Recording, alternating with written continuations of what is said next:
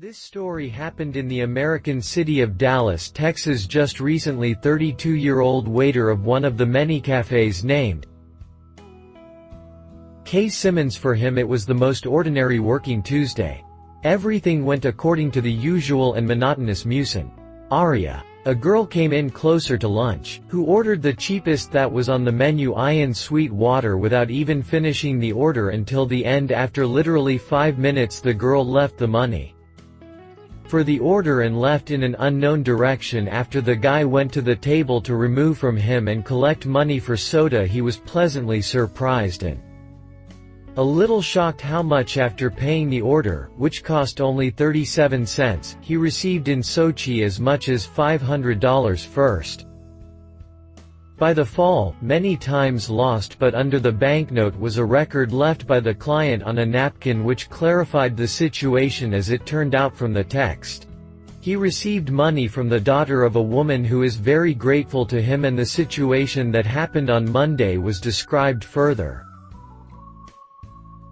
The day before. What happened the day before? The guy went to the local supermarket, for when the guy stood in line at the cash desk he noticed an elderly woman who looked very upset and bewildered. Other buyers just passed this old lady. "We didn't." Simmons. He approached a woman and asked, what is she upset about, and whether the old woman didn't need to explain anything to her, and thanked for the interest when she had to pay for her. "You decided the goods according to your mood and just paid for her purchases. I didn't know what happened to her, but I understood that something upset her." The man in the note wrote, "Sponges cost only $17, but it's not about the money at all. The point is to show you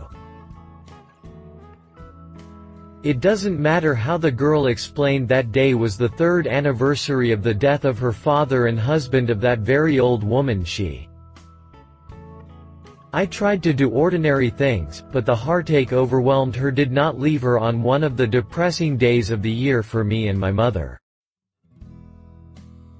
You made it beautiful. You insisted on paying for your purchases, helped bring them to the car, and told her that she was the most beautiful woman I haven't seen her smiling since I died. Thank you. This is just a small amount. Open the gratitude I want to express to you like this." For his kind heart, Casey also received a reward of $500, but as he says, the essence itself is not at all money, as he decided to help a stranger. He received a pleasant spiritual surprise in the form of gratitude to the lesson that every act matters, even the smallest. What you give, it back to you. This day the man will definitely remember until the end of his life. I have everything right in the comments. How do you? Do you think there is a boomerang law? Do good and it will come back to you. Also write in the comments of your story if something like this happened to you. It will be interesting.